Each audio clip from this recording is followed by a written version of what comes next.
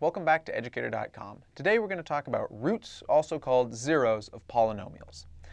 We briefly went over what a root is when we talked about the properties of functions, but let's remind ourselves. The zeros of a function, the roots of an equation, and the x-intercepts of a graph are all the same thing. They're inputs, which is just x values, where the output is 0. It's where it comes out to be 0, things that will make our expression spit out 0. The roots, zeros, x-intercepts of f of x equals x squared minus 1 and y equals x squared minus 1 are x equals -1 and x equals +1 because at those two values, f of x and y are equal to 0, right? If we plug in -1, -1 squared will become +1, and then -1, 0. We plug in +1, 1 squared, 1 minus 1, 0. Those two things cause it to spit out 0, so the roots of the polynomial are the x values where the polynomial equals 0. The roots of the polynomial x squared minus 1 are -1 and +1. Being able to find roots in functions is important for many reasons, and it will come up very often when you're working with polynomials. If you continue on to calculus, you'll see how roots can be useful for finding lots of information about a function, so they're very important to have a grasp of what's going on there and be able to find roots. Roots in graphs. If you have access to the graph of a function equation, it's very easy to see where the roots are. Of course, you might not see precisely because it is a graph after all, and it might be off by a little bit, but you can get a very good sense of where they are. It's where the graph cuts the horizontal axis, the x-intercepts. Why? Because here we've got f of x equals 0 or y equals 0, depending on if it's a function or an equation. Since that means our height is at 0 there, then every place where we cross the x-axis must be a root. Simple as that. This also gives us a nice mnemonic to remember what the word root means. It can be a little hard to remember the word root since we aren't that used to using it, but we can remember it as where the equation or the function grows out of the x-axis, right? Where it's 0. It's like it's the ground. Think of it as a plant rooted in the ground. A function or equation has its roots in the x-axis, right? A tree has its roots in the earth, and a function has its roots in 0, in a height of 0. So a root is where it is growing up and down, right? So it is where it is held in our plane, held in our axes, and that's one way to remember what a root is. How do we find the roots of a polynomial? Well, at first we might try a naive approach and attempt to solve the way we're used to. Naive is just what you've done before, what seems to make sense without ever really having had a whole lot of experience about it. So the naive attempt would be probably to just isolate the variable on one side. That's what we did with a bunch of other equations before, so let's do it again. Now, in some cases, this will actually work and we'll find all the real solutions. For example, if we've got f of x equals x minus 3, then we set it equal to 0 because we're looking for the roots. We're looking for when 0 equals x minus 3. We move that over and we get x equals 3. Great. Or if we had y equals x cubed plus 1, we set that to 0, and we have 0 equals x cubed plus 1, because we're looking for what x's causes us to have 0 equals x cubed plus 1. So we've got x cubed equals -1, we take the cube root of both sides, and we get x equals cube root of -1, which is also just -1. So in both of these cases, the naive method of isolating for variables worked just fine, but that's definitely not going to be the case for all situations. The naive method of isolation will fail us quite quickly, even when used on simple quadratic polynomials. Consider f of x equals x squared minus x minus 2. Not a very difficult one, but this method of trying to isolate will just fail us utterly if we use it here. So 0 equals x squared minus x minus 2, we might go, well, let's get the numbers off on one side. So we've got 2 equals x squared minus x, right? But then we're like, well, we don't have just x, so let's pull out an x, and we get 2 equals x times x minus 1, and well, we're not really sure what to do now, so let's try another way. 0 equals x squared minus x minus 2. Let's move x over, because we're used to trying to get just x alone. So we've got x here, but then we've also got x squared here. So let's divide by x. We get 1 equals x minus 2 over x. Once again, not really sure what to do. Let's try again. 0 equals x squared minus x minus 2. So let's move over everything but the x squared. Maybe x squared is the problem. So we'll get x plus 2 equals x squared. We take the square root of both sides. We remember to put in our plus minus signs. Plus minus square root of x plus 2 equals x. I don't really know how to figure out what x's go in there to make that true. So in all three of these cases, it's really hard to figure out what's going on next, right? Yuck. If we're going to try to isolate, we're going to get these really weird things. This method of isolation that we're used to isn't going to work here because we can't get x alone. We can't get the variable alone on one side. It's not going to let us find the roots of polynomials if we try to isolate. But at least we could trust it in those previous examples. We saw we can trust it when it does work, right? So we might as well try it first. Nope. Even worse, the naive method of isolation can make us miss answers entirely, even though we think we will know them all. So we'll think we found the answers, but in reality, we'll only have found part of the answers. Consider these two ones. If we've got 0 equals x squared minus 1, we move the 1 over, and then we take the square root of both sides. Square root of 1 is 1, square root of x squared is x. Great. For this one over here, we've got 0 equals p squared plus 3p, so we realize, oh hey, we can divide both sides by p, and since 0 over p is just 0, we've got 0 equals p squared over p becomes p, 3p over p becomes 3, so we've got 0 equals p plus 3, we move the 3 over, we got p equals negative 3. Great, right? We found the answers. Not quite. Those above things are solutions, but in each case we've missed something. We've been tricked into missing answers by trying to follow this naive method. The other solutions for this would be x equals negative 1 and p equals 0, respectively. The mistakes that we forgot were a plus minus symbol over on this one. We forgot to put a plus minus in when we took the square root, and then if the other one was dividing by 0, because when we divided, we inherently forgot about what about the possibility that if we were actually dividing by 0, we couldn't divide by 0. So those were the two mistakes. But even if you personally wouldn't have made those same mistakes, this example shows how it's easy to forget those things in the heat of actually trying to do the math. You might forget about that, and you might accidentally make one of these mistakes, so it's risky to try this method of isolation. We need something that works better. We find the roots of a polynomial by factoring it. We break it into its multiplicative factors. Let's look at how this works on the example that we couldn't solve with naive isolation. We've got f of x equals x squared minus x minus 2. So we have 0 equals x squared minus x minus 2, because we're looking for when is f of x equal to 0. And then we say, let's factor it. Let's break it into two things. So we have x minus 2 and x plus 1. And if we check, that does become it, right? X times x becomes x squared. X times 1 becomes plus x. Minus 2 times x becomes minus 2x. Minus 2 times 1 becomes minus 2. So yes, that checks out to be the same thing as x squared minus x minus 2. 0 equals x minus 2 and 0 equals x plus 1 is how we set it. We now set these two things equal to 0, so we've got 0 equals x minus 2, 0 equals x plus 1, and we get x equals 2 and x equals negative 1. We found all the solutions for this polynomial. Why does this work, though? We haven't really thought about why it works. And we don't want to just take things down from on high and automatically go, well, my teacher told me, so that must be the right thing. You want to understand why it's the right thing. Teachers can be wrong sometimes, so you want to be able to verify this stuff and go, yes, that makes sense. Or at least have them explaining and saying, well, we don't understand quite enough yet, but later on you'll be able to see the proof for this. You really want to be able to believe these things beyond just having someone tell you by word of mouth. So to figure out why this has to be the case, we'll consider 0 equals a times b. The equation is only true if a or b, or both of them, is equal to 0. If neither a nor b is equal to 0, then the equation cannot be true, right? If a equals 2 and b equals 5, then we get 10, which is not equal to 0, right? So as long as a or b is 0, it will be true, right? Because it will blow out the other one. But if both of them are not 0, then it fails and it's not going to be 0. It's the exact same thing happening with x squared minus x minus 2. We've got 0 equals x squared minus x minus 2, which we then factor into x minus 2 and x plus 1, right? So let's use two different colors so we can see where this matches up. We're pairing this to the same idea of the a times b equals 0. It's x minus 2 times x plus 1 equals 0. The only way this equation can be true is if x minus 2 equals 0 or x plus 1 equals 0. Just as we showed up here, it has to be the case that a or b equals 0 for that to be true. So it must be the case that either x minus 2 or x plus 1 equals 0 if this is going to be true. So our solutions are when either of the two possibilities is true, right? If the possibility is true, if one of them is true, then the whole thing comes out. So either case being true makes it acceptable. So that gets us 2,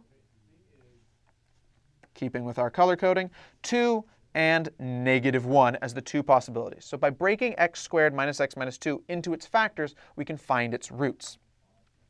So this is how we find polynomial roots in general. First thing we do is we set the whole thing as 0 equals polynomial. We have to have some polynomial, and then it's 0 equals that polynomial. The next thing we do is we factor it into the smallest possible factors. We break it down into multiplicative factors, and then finally, we set each factor equal to 0, and we solve for each of them. So in step number 2, we're going to get things like 0 equals x plus a, x plus b, x plus c, x plus d, and so on and so on and so on. And then in step 3, we set each factor to 0. So we'd get things like x plus a equals 0, at which point we can solve and say, oh, x is equal to negative a. That's one of our possible solutions. And from there, you can work out all the roots of the polynomial. Caution, this is very important. Notice that it is extremely, extremely important to begin by setting the equation as 0 equals polynomial. I've seen lots of mistakes where people forgot to set it as 0 equals polynomial. If it isn't, if it was something like 5 equals x minus 2 times x plus 1, we can't solve for the solutions from those factors. Those factors are now meaningless. They aren't going to help us. We need the special property that 0 turns everything it multiplies into 0. Without that special property, this method just won't work. Consider if we had something like 5 equals a times b, right? There's no way that we can just figure out what the answers are here. It's not just simply a's got to be 0 or b's got to be 0, because a could be 5 and b could be 1, or b could be 5 and a could be 1, or a could be 25 and b could be 1/5, or a could be 100 and b could be 1 over 20. You know, we've got lots of different possibilities, a whole spectrum of things. There's way too many possible solutions. We need that special property of 0 equals a times b to be able to really go, that thing's 0 or that thing's 0. That's what we know for sure. That's how we get useful information out of it. So that's why it has to be 0 equals polynomial. If you don't set it up as that before you try to factor it, before you try to do the other steps, you're just not going to be able to get the answer, because we need that special property that 0 has when it multiplies other things. 0 multiplying something automatically turns it to 0. If we don't have that special property, things just won't work. Factoring is not necessarily easy. Say we've got something like x to the 5th plus 6.5x to the 4th minus 17.5x cubed minus 41x squared plus 24x, and we want to know its zeros. Well, if we knew its factors, we'd be able to break it into x plus 8, x plus 2 times x minus 0.5 times x minus 3, and it'd be really easy to figure out what the polynomial's roots are, right? At this point, we go, well, great. X plus 8 becomes x equals negative 8. X plus 2 becomes x equals negative 2. X plus 0 becomes x equals 0. X minus 0.5 becomes x equals positive 0.5, and x minus 3 becomes x equals positive 3. Great, found it really easy to find its roots. But how the heck do you factor a monster like that, right? There's the rub. Factoring can be quite difficult. Luckily, by this point, you've been certainly practicing how to factor for years in your algebra classes, right? By now, you've done lots of factoring. You're used to this. You've played with polynomials a bunch in previous math classes. And all that work has a use, and it's here, finding roots. We can break things down into their factors and find roots. But there's no simple procedure for factoring polynomials. Once again, right? Remember, if you were confronted by something like this, you'd probably have a really difficult time figuring out what its factors were, figuring out how you can break that down into factors. There's no simple procedure for factoring polynomials. High-degree polynomials can just be very difficult to factor. Happily, we're not going to really see such polynomials. Most courses on this sort of stuff don't wind up giving you very difficult things to factor at this stage, so we won't really have to worry about factoring really difficult polynomials. So we'll be able to stick to the smaller things. So let's have a quick review of how do you factor small things like quadratics. We're going to see a bunch of quadratics. They're very important. They pop up all the time in science. So let's look at a brief review of how to factor a quadratic polynomial. Remember, quadratic is a degree 2, and a trinomial just means 3 terms. So if we've got a quadratic trinomial in its normal form, then we've got ax squared plus bx plus c. If we want to factor that, we will turn it into a pair of linear binomials, right? Degree 1 and 2 terms, linear and binomial. So we'd want to break this into blank x plus blank times blank x plus blank. Great.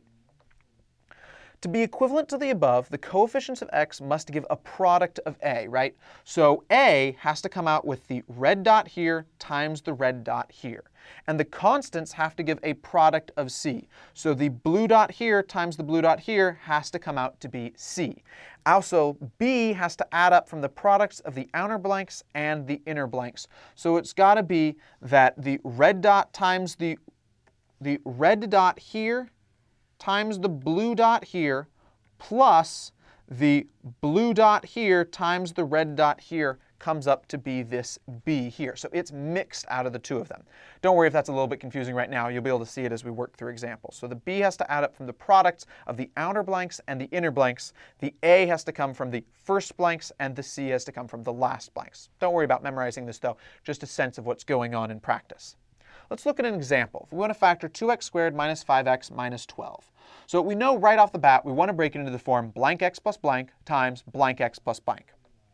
First thing we notice is we've got this 2 at the front, and 2 only factors into 2 times 1. We can't break it up into anything else really easily, so 2 times 1, let's put it down as 2x times x. We've got to put the 2 somewhere, so it's either going to be 2x plus blank times 1x plus blank, or it's going to be the 2 over here and the 1 here. Doesn't really matter what order we put it in, so we'll put the 2 at the front. So we've got 2x plus blank times x plus blank. Now what's going to go into those other blanks? Now we need to factor the negative 12, so let's factor 12 first. We notice 12 can break into 1 times 12, 2 times 6, or 3 times 4. And one of the factors has to be a negative because we've got a negative in front of the 12. So we have to be able to multiply to make a negative 12. So there's going to have to be a negative on either the 1 or the 12, right? One of those two will have to have a negative on it. We don't know which one, but it's going to be one of them. Or it's going to be negative 2 or negative 6. And then finally, for the last pair, it would be negative 3 or negative 4. We're not going to use all of these at once. We'll have to figure out which one's right. But one of them will have to be negative because of this negative sign up here. We start working through this, and we know that there's this 2x here at the front. We've got this 2x at the front, so it's going to multiply this one, and it's going to effectively double whatever we put here. So the difference between one of the numbers doubled and its sibling, the one here times this one, so whatever's here times this 1 in front of it, must be negative 5, because we get negative 5x. We notice that 3 minus 2 times 4, 2 times 4 is 8, 3 is 3. So the difference between those is 5. So we can set it up as 3 minus 2 times 4 equals negative 5. And we get 2x plus 3 times x minus 4. And we've factored factored it out. We've been able to work it out. Now, there's various ways, various tricks have been taught, but the important thing, the various tricks have probably been taught to you in previous classes, but the important thing is just set up and have an expectation of what form you're trying to shoot for, and then plug things in and go, yeah, that would work, that would get me what I'm looking for, or no, if I plug that in, that won't work, that won't get me what I'm looking for. As long as you work through that sort of thing, you'll be able to find the answer eventually. It's always a good idea, though, to check your work. So you will find the answer, but it's really easy to make mistakes. So even on the easiest of problems, like the one we were just working on, there's lots of chances to make mistakes. Trust me, I make mistakes. Everybody makes mistakes. The important thing is to catch your mistakes before they wind up screwing you up.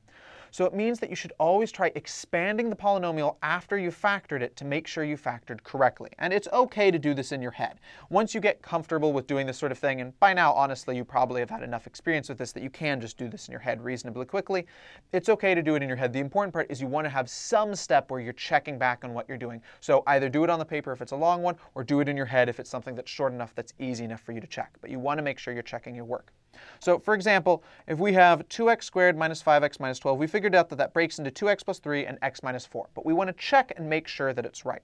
So we check and make sure 2x plus 3 times x minus 4. So we get 2x squared, and then 2x times negative 4, 3 times x. So we get minus 8x plus 3x. 3 times negative 4, we get negative 12. We combine our like terms of minus 8x plus 3x, and we get 2x squared minus 5x minus 12. Sure enough, it checks out. We have what we started with, so we know that our factoring was correct. We did a good job. Factoring higher degree polynomials. In general, factoring polynomials of any degree is going to be similar to what we just did on these previous few slides. The only difference is it will become more complex as they become longer as we get to higher and higher degrees. So for example, if we had something like a cubic, if we had ax cubed plus bx squared plus cx plus d, we'd probably want to set it up as blank x plus blank times blank x squared plus blank x plus blank, right? If we're going to be able to break it up and factor it, it's going to have to factor into these two things, blank x plus blank times blank x squared plus blank x plus blank. Notice also this is a degree 1, and this is a degree 2. And when you multiply these two together, you'll get back to a degree 3 over here. Adding up the degrees on the right side has to be what we had on the left side. We could also work on a quartic, a degree 4, and we might try one of these two templates. If we have ax to the fourth plus bx cubed plus cx squared plus dx plus e, we might break it into blank x plus blank times blank x cubed plus blank x squared plus blank x plus blank, or we might break it into blank x squared plus blank x plus blank times blank x squared plus blank x plus blank. And so on and so forth, right? Clearly, this is going to become more difficult as we get to higher and higher degrees. The higher the degree of a polynomial, the more complicated our template's going to have to be for where we're going to fit things in, the more choices we are going to have, the more difficult it's going to be to do this. Luckily, we're only occasionally going to need factor cubics, things of this where it's degree 3, and we're very, very seldom going to see anything of higher degree, so don't worry too much about having really difficult ones, but just be aware that factoring really large, high-degree polynomials can actually be pretty difficult to do. Roots imply factors. We've got this useful trick up our sleeve if we want to break up these higher polynomials. If we know one of a polynomial's roots, we automatically know one of its factors. Remember, one use of finding the factors of a polynomial is to find its roots, right? If you find a factor of the form x minus a, then you set that equal to 0, and you know that that's going to be x equals a. It turns out that the exact opposite is true. If we know a polynomial has a root at x equals a, then it also means we've got a factor of x minus a. So if we've got a root x equals a, then that turns into a factor x minus a, right? Just because of this equation here, where we're setting that factor equal to 0, which gives us the root. We won't prove this. It requires a little bit of difficult mathematics and some stuff that we actually haven't covered in this course yet. But we can see it as a theorem. Let p of x be a polynomial of degree n. If p of x is a polynomial of degree n, then if there's some number a such that p of a equals 0, that is to say a is a root of our polynomial p, if we plug a in, we get 0, then there's some way to break it up so it's p of x is equal to x minus a, our factor x minus a that we know from our root at x equals a, times q of x, where q is some other polynomial of degree n minus 1, because this here is degree 1. So when we multiply it by a degree n minus 1, we'll be back up to our degree n polynomial that we originally had. If we manage to find one or more roots, sometimes the problem will give them to us, other times we'll get lucky and we might just guess one. This theorem means we automatically know that many factors of the polynomial. For example, say we know that p of x equals x cubed minus 2x squared minus 13x minus 10, and we're told that p of 5 equals 0. We know that 5 is a root. Then we automatically know at x equals 5, we've got a 0, so x minus 5 is our root. We plug that in, we know it's going to be x minus 5 times blank x squared plus blank x plus blank. Now, we don't know what is in these blanks yet. We still don't know what's going to be in there. But we are one step closer to figuring out what those factors are, for being able to figure out what has to go in those blanks. Later on in another lesson, we'll use this fact to great advantage, this fact that knowing a root automatically means you know a factor, when we learn about the intermediate value theorem and to help us find roots, and the polynomial division using those roots to break down large polynomials into smaller, more manageable factors. Not all polynomials can be factored, though. Even with all this talk of factoring polynomials, there are some that cannot be factors. Not because it's difficult or really hard to do, but because it's just flat out impossible. Consider this polynomial. F of x equals x squared plus 1. If we try to find its roots, then we've got 0 equals x squared plus 1. So we've got x squared equals negative 1. But there's no number that exists that can be squared to become a negative number. No number can be squared to become a negative number. Why? Consider, if we've got negative 2 squared, that becomes positive 4. If we square any negative number, it becomes a positive number. If we square any positive number, it stays positive. If we square 0, it stays 0. So there's no number that we've got that we can square and get a negative number out of it. Thus, the polynomial has no roots, and since it has no roots from that theorem we just saw, it can't have any factors. So it has no roots, therefore it cannot be reduced into smaller factors, and something that cannot be reduced we call irreducible. It is not reducible. Now, I'll be honest, what I just told you isn't really the whole story. So more accurately, we can't factor all polynomials yet. The previous slide that we just saw is perfectly true, but only if you're working with just the real numbers, which has the symbol r like that. Now, that's what we're normally working with, so it's kind of reasonable to say this. But it turns out there's a hidden type of number that we haven't previously explored. You might have seen this in previous math classes even. We'll learn about the complex numbers later on. Complex numbers can give us a way to factor these supposedly irreducible polynomials. So they're irreducible for real numbers, but they're not irreducible for complex numbers. Now, we'll learn about them in the lesson that's named after these numbers, our lesson on complex numbers. But for now, we're just working with real numbers, and in general, we'll just be working with real numbers in this course. Real numbers are really useful. You can do a lot of stuff with them, so it's enough for us to be working with real numbers generally. So that means, for us, right now at least, some polynomials are simply irreducible, and we can't always find roots for everything in a polynomial because we can't break it down because there are things that just don't have roots based on how real numbers work. Now, we'll talk about complex numbers later on, but I just wanted to point this out that I'm not telling you the whole story right now because we don't want to get confused with complex numbers. But for our purposes right now, real numbers, there are some things that are simply irreducible. There is a limit to how many roots or factors a polynomial can have. Now, roots, factors, they're basically two sides of the same coin, right? Since x equals a as a root is the same thing as knowing x minus a as a factor. So they're just two sides of the same coin, so we'll consider them as roots factors, a polynomial. A polynomial of degree n can have at most n roots factors. So we can have a maximum of n of these guys. Why is this the case? Well, consider this. Every factor comes in the form x plus blank, right? Or even larger if the factor is irreducible, right? It might be blank x squared plus blank x plus blank. But the very smallest, it's got to be x plus blank.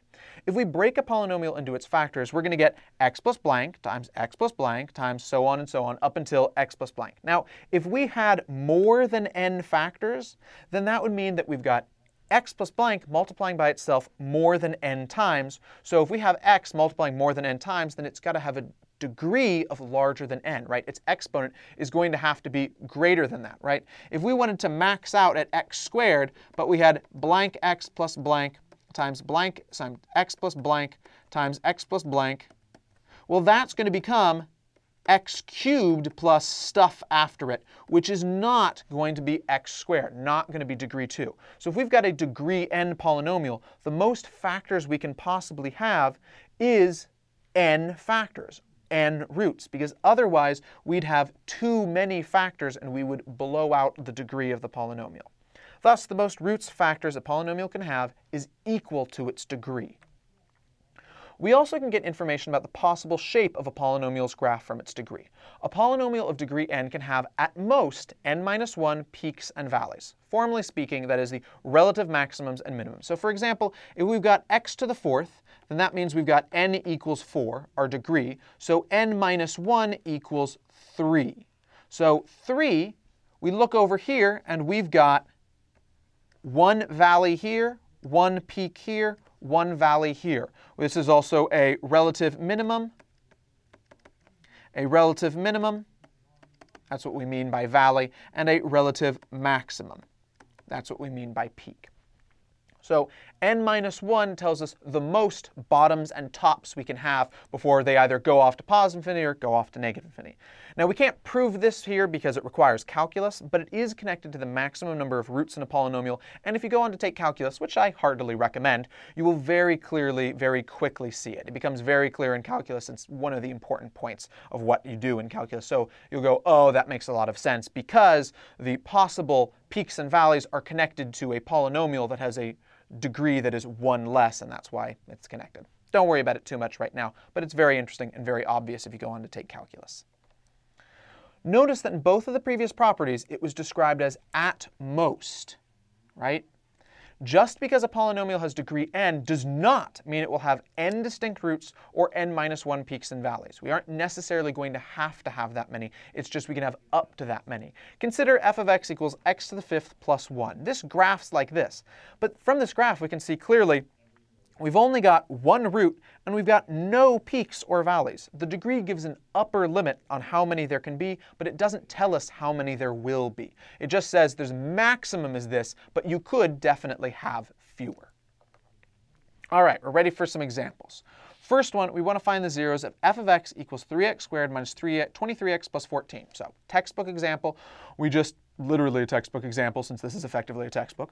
So you plug in 0, because we're looking for when is f of x equal to 0. 0 equals 3x squared minus 23x plus 14. So we know we're going to be looking for 0 equals something where it's going to be blank x plus blank times blank x plus blank, right? So what are we going to slot in there? Well, we notice, hey, here's 3. The only way we can break up 3 is 3 times 1. There's no other choices, so we've either got to have 3 go for the first x or 3 go to the second x. So let's set it as 0 equals quantity 3x plus blank, and we'll have 1x, so just x plus blank. Great. Now at this point, we also say, hey, we've got 14 over here. How can 14 break up? Well, we can have 1 times 14, or we can have 2 times 7. Those are the only choices. So we're going to have to plug in either 1 times 14 or 2 times 7. But now we also have to take this minus 23 into consideration. If we've got minus 23, then we're going to have at least one negative over here. And since it comes out as a positive, it's going to have to be that they're both negatives. So one of them's negative, so they'll both be negatives. So it would be negative 1 times negative 14 or negative 2 times negative 7. So negative 1 times negative 14, we'll notice that either way that we put that in, that won't work out. But we can plug in negative 2 times negative 7, and we can amp up this negative 7. So plus negative 7 here. Put in the negative 2 here, and we get 0 equals 3x minus 2 times x minus 7. We've managed to factor it. Let's really quickly check what we have here. Does this work out? Check. 3x minus 2 times x minus 7. So we'd get 3x squared minus 21x minus 2x plus 14.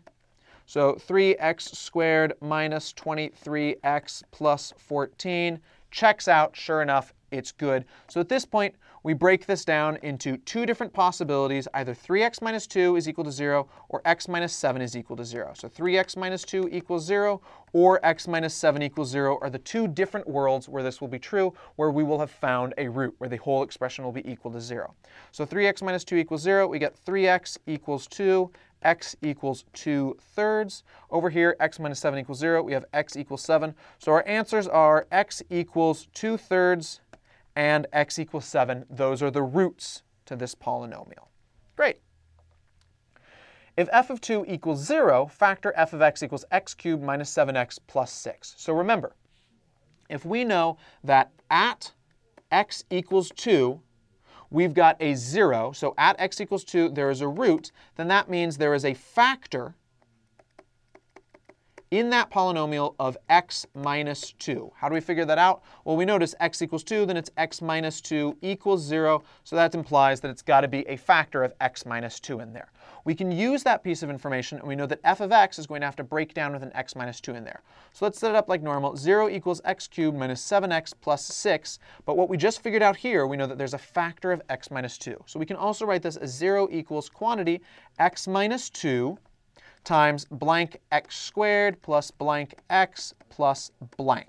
So what are going to go into those blanks? Well, at this point, we just use a little bit of logic and ingenuity, and we can figure this out. Well, we know that what is in front of this x cubed? Well, it's effectively a 1. So if there's a 1 in front, we've got x times x squared. Whatever goes into this blank is going to determine what coefficient is in front of it. So since we want a 1, it's got to be that there's a 1 here as well. What about in the very end? Well, the only thing that's going to create the ending coefficient, sorry, not the coefficient, the ending constant is going to be the other constants, right? So the constants that we have here are negative 2 and whatever goes into that blank. So it must be that negative 2 times blank here becomes 6. Negative 2 times negative 3 becomes 6.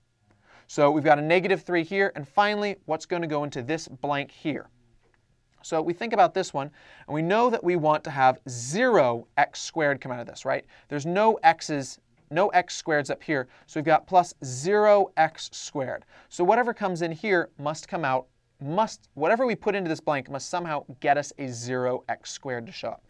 So x times x squared, that's x cubed, so we're not going to worry about that. But x times blank x is going to be x squared. So let's do a little sidebar for this. So x times blank x will become blank x squared, and minus 2 times, we already filled in that blank, 1x squared is going to be minus 2x squared. Now we want 0x squared out of it, so it must be when we add these two things together, it comes out to be 0x squared. So what does this have to be? It's got to be positive 2x squared. So we know that positive 2x squared minus 2x squared comes out to be 0x squared, so it must be that this is a positive 2x. So we write this whole thing out. 0 equals quantity x minus 2 times quantity x squared plus 2x minus 3. And we've been able to figure out that that works. We check this out, do a real quick check. So check x cubed plus 2x squared minus 3x minus 2x squared minus 4x minus 6. X cubed, that checks out. 2x squared minus 2x squared, those knock each other, that checks out. Minus 3x minus 4x, that becomes minus 7x, so that checks out. Minus 6, that checks out as well. Great, so we've got a correct thing. So 0 equals x minus 2 times x squared plus 2x minus 3 is correct. We've factored it properly. So at this point, the only thing that we have left to factor is the x squared plus 2x minus 3. So 0 equals x minus 2 times blank x plus blank times blank x plus blank. What goes in those first blanks? Well, we've just got a 1 in front of that, so it's 1 and 1. Don't have to worry about that much. What else is going to go in there? Well, negative 3 at the very end. We've got plus 2x, so it must be that the negative amount is smaller than the positive amount, so it's going to be plus negative 1 and plus 3. Negative 1 times 3 gets us negative 3, and everything else checks out, right? X times x, x squared, plus 3x minus x, that gets us plus 2x, and minus 1 times 3, that gets us negative 3. So that checks out. Did another check in our heads real quickly. So finally, we've got 0 equals quantity x minus 2 times quantity x minus 1 times quantity x plus 3. We break this up into 3 different worlds. Set each world equal to 0. X minus 2 equals 0. X minus 1 equals 0, x plus 3 equals 0. So we've got x equals 2, x equals 1, x equals negative 3. Those are all the roots for this polynomial. All right. Next example. Give a polynomial with roots at the indicated locations and the given degree. Now remember, a root can become a factor. So if we know that we've got a root at negative 3, then that becomes a factor of, if it was x equals negative 3, then it would become x plus 3. If we had x equals 8, then that would become x minus 47. If we had, whoops, sorry, I accidentally read the wrong one, read forward one. Sorry about that, x minus 8. And then finally, if we had x equals 47, we'd have x minus 47 as our factor. So those 3 things together, we've got x plus 3 times x minus 8 times x minus 47. And that right there is a polynomial.